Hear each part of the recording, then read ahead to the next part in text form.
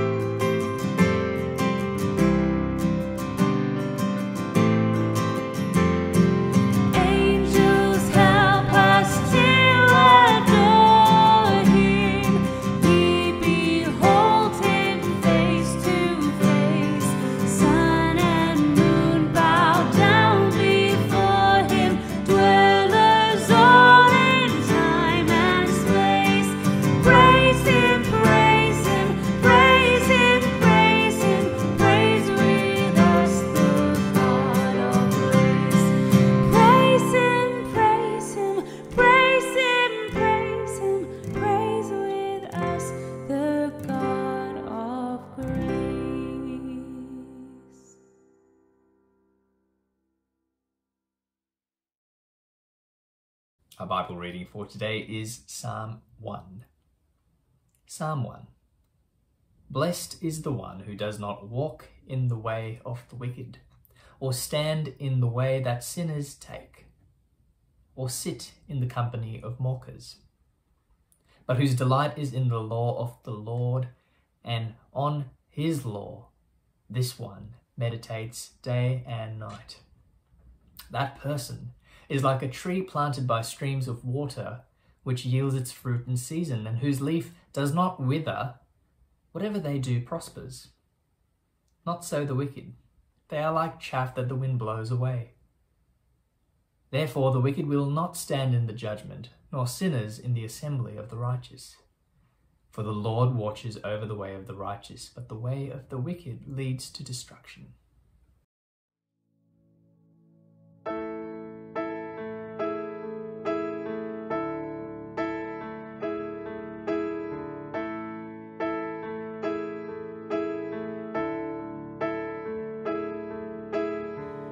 There is no other name in heaven can be found, through whom we are redeemed, through whom your grace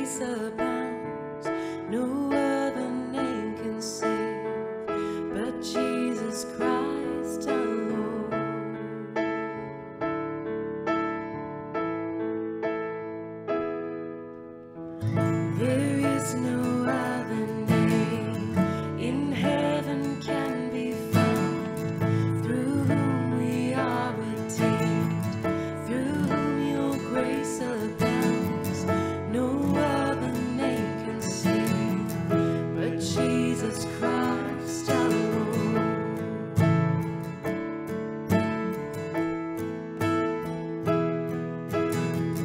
My joy in sorrows, tears, my strength to cast out fears. No other name but Jesus, Jesus. My hope in darkest night, my broken soul's delight. No other name but Jesus, Jesus.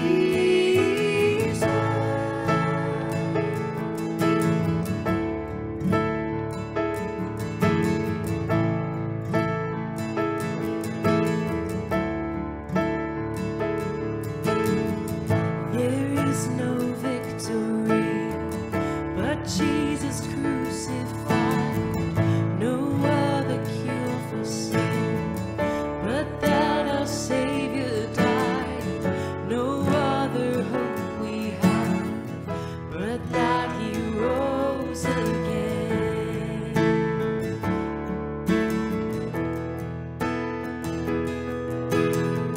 My joy in sorrows, tears, my strength to cast out fears. No other name but Jesus, Jesus. My hope in darkest night, my broken soul's delight. No other name but Jesus, Jesus.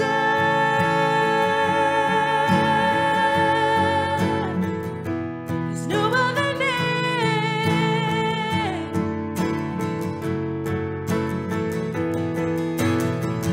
No other throne endures, no other song remains, but worthy is the Lamb who was for sinners slain. When every knee shall bow and tongue confess you are Lord, you are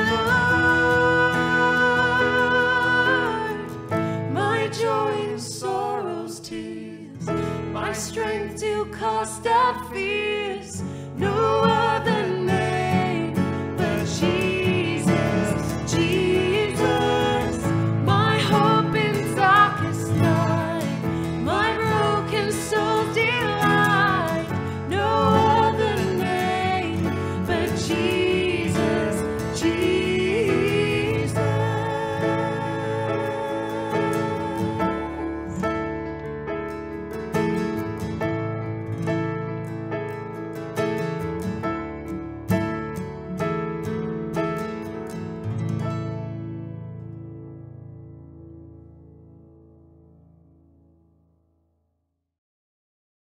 How often do you think about what you think about?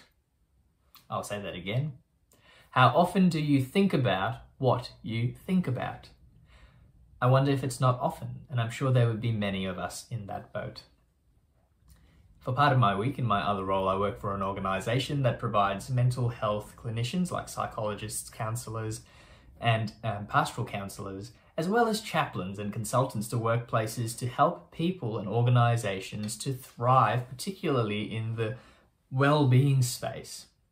Recently, I've been rewriting and updating some of these programs and consulting packages that we take to businesses and individuals, particularly around the topic of mental well-being and mental health. And I've been working on a presentation on resilience and mental well-being. And I was in a meeting with the supervisor, and we were having this really robust and energizing conversation, throwing ideas around and having this big discussion about how a large part of the human experience day to day is shaped by what we spend energy and time thinking about, which of course in turn also shapes our perception and perspective of the world. And the supervisor just made this one comment, and the supervisor said, "It really boils down to this, doesn't it? What are you focusing on? Is it good and inspiring and life-giving? Or is it nasty and inward and stress-inducing? And as the supervisor said this, I smiled, and in the back of my mind, this scripture from Philippians 4:8 went off in my mind. Finally, brothers and sisters, whatever is true, whatever is noble, whatever is right, whatever is pure, whatever is lovely, whatever is admirable, if anything excellent or praiseworthy, think about such things. For example, if you and I only ever watch the news all day long or scroll on Facebook all day long and fill our minds with stress-inducing and bad things and thought about all of the things that could go bad or all of the things that annoy us about the world and get our blood pressure raised, then that creates a climate in our mind and our emotions where stress and anxiety can easily find a home. We can become addicted to drama, and when we do that, then everything we experience in the world, we filter through that addiction to drama or bad news. I thought to myself, isn't this interesting that the whole mental health world is instinctively and only now maybe catching up with and beginning to understand what the Bible has been teaching and saying all along, that part of the human experience is very much determined by what goes on between the space between our two ears, what we spend our time thinking about, and that how we think about things very much filters how we interpret the world and our experiences from a day-to-day basis. You heard it here first from the Word of God, and the mental health world is beginning to catch up and understand this, but not the full picture. If we have this treasure in the Word of God for our own good, then we've got to delve into it, learn about it, engage with it, and practice it. Psalm 1, which we heard read earlier, teaches us that there are two ways to live, two mindsets, two ways of engaging with life that have two very different outcomes. One way to live leads to life and peace, blessing and flourishing. The other way leads to death and destruction. Two ways to live, two choices, two types of people.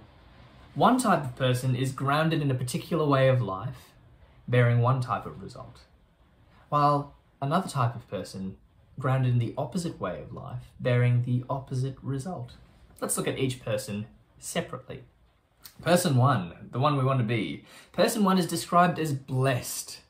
Verse 1 says, blessed is the one. Blessed here is not talking about material prosperity necessarily, but is talking about a state of being, sometimes and not inaccurately translated as happy, whole, all parts of that person being at peace and flourishing. Why is this person blessed? Well, we read in verse 1, blessed is the one who does not walk in step with the wicked, or stand in the way of the sinners, or sit in the company of mockers. The person is blessed for not doing certain things, not having the lifestyle, the attitude, the way of thinking or speech that the wicked do.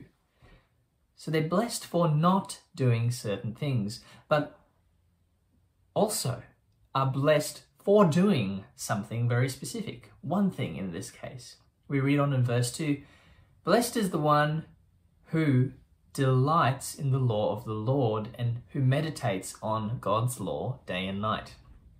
Blessed is the one who delights in the law of the Lord. Blessed is the one who meditates on the word of God day and night. There is a state of being and a state of mind that comes from what it is we delight in and what it is we meditate on the most. In this case, Psalm 1 is saying the state of blessedness, the mind state of being blessed is about delighting in and meditating on the word of God. Blessedness comes from delighting in God's law and meditating on his word day and night. Delight is a matter of the heart, meditation is a matter of the mind, and those two things are interchangeable. Whatever you delight in, whatever you love, and whatever you find joy in, inevitably creates a corresponding climate, a culture in your heart. Whatever you spend time thinking about the most creates a lens, a perspective, a perception through which we see and experience everything else. Now, just a note here, when it says meditate, it doesn't mean sit quietly and think about nothing, about emptying your mind. And that is not a Christian way of meditating.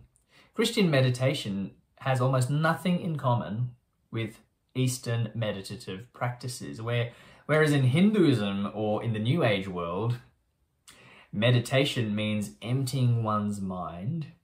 In Christianity, meditation means filling your mind with good things, things to think over, thinking over things deeply, chewing over things, chewing on truth until the juice of joy and delight is produced. So what does this person who is blessed do? Well, this person who is blessed delights in the law of the Lord and meditates on God's word day and night. I know this for myself. When I'm regularly in the word and praying through scripture, I am in a better mood. I'm able to process my experiences better. I'm able to hold things in perspective better. God's perspective, of course. So it's not a surprise that I feel better and I'm living more in line with God's values, and I'm able to interpret the things that are happening around me, the things I hear, the things I see from God's point of view. There's a study in 2016 by the Barna Group that suggested and showed through data that those who spend regular time in God's word and in prayer are much better emotionally regulated than those who don't necessarily. For example, a reduction in anger or aggression. It's fascinating. I will send you the link one day if you'd like to read that sort of research. But I recognize the moment I personally get busy and I let my engagement and saturation in God's word slide, I know that other attitudes and perceptions and perspectives and ways of seeing and feeling will want to start competing for my mind and start competing for my heart. The thing we've got to do here and to learn to do here is to learn to love God's word and to live in and from God's word. Obviously, it doesn't mean that you 24/7 spend your time only reading the Bible. It doesn't mean that you don't go about your everyday life. What it does mean is, like what Psalm 119 says, is that you ingest, you chew, and hide God's word in your heart so that you may not sin while you go about the rest of your life. But what happens when we do this? Well, in verse 3 we read that this person who doesn't engage in the ways of the wicked, but loves God's word and meditates on it day and night, the result is that that person is like a tree planted by streams of water, which yields fruit in its season, whose leaf does not wither, and whatever they do prospers. Again, these promises of fruitfulness and prosperity should not be read as to mean money and possessions or material things. It's talking about a fruitfulness and a prosperity of one's soul and mind and heart. So blessed is the one who does not live, behave, and think like a wicked person.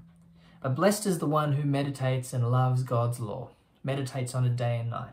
That person is like a tree that is well watered, fruitful, not withering, but flourishing. And we all want to be that person, don't we? We want to experience that mindset and that state of being of blessedness, of communion with God that is so precious and deep that we experience a peace in our whole being, a wholeness. We all want to be that person. And that blessedness that we're talking about is described in the Bible in other places, in other ways. There's so much in God's word to tell us to watch what we're thinking about. For example, in Romans 8:6, it says that the mind that is set on the flesh is death, but the mind that is set on the spirit is life and peace. Romans 12 verse 2 later on says, be transformed by the renewing of your mind. The mind is really important for a Christian. We don't just throw our brains out at conversion, but they're to be transformed. Colossians 3:2 says, set your mind on things above, not on things below, not on earthly things. Now, to do all of that is not to ignore that there are issues in life. It's not to ignore that there are problems in life. It's not to ignore reality. It's not to ignore the news. It's not to ignore the negative things that happen or the negative things we're feeling and thinking about. But to do that is about asking the question about what is the dominant default resting place of your thought life? What are you thinking about? What is your mind set on? What is the dominant thing that occupies your brain space? Is it the things of God and the Word of God and life in the Spirit? Or is it something else? Because if it's something else, that something else will produce different outcomes to what we've just heard about. Instead of life and peace, it will be death and destruction. Not immediate physical death and violent destruction like in the movies, but slow death, destruction to the quality of relationships, the quality of our internal world, the quality of our emotions, the quality of our enjoyment of God's presence. Those things decay when it's something else that dominates our thinking. Instead of being firmly planted, it's a life that is blown away and blown all around like chaff. Precisely what Ephesians 5:14 is warning against. Not being tossed around to and fro, blown around by every wind of doctrine or people's trickery or by craftiness and deceitful scheming. The Bible warns against that. So let's look at this second part of the psalm, which gives a bit more warning about what a life of wickedness or dominated by wickedness looks like. The second part of the psalm says, "Not so the wicked, not so as opposed to the blessed one, not so the wicked, they are like chaff, they are blown away by the wind. Therefore the wicked will not stand in the judgment, nor the sinners in the assembly of the righteous. For the Lord watches over the way of the righteous, but the way of the wicked leads to destruction." This talk today is meant to encourage us to want the blessedness that is described in the first part of this psalm. The blessedness of the presence of God, the blessedness of righteousness, peace, and joy in the Holy Spirit, the blessedness of seeing things correctly and rightly, the way God sees them. But the reality is that you and I can't think our way into that kind of blessedness. Particularly apart from God, our minds don't want those things until we're born again.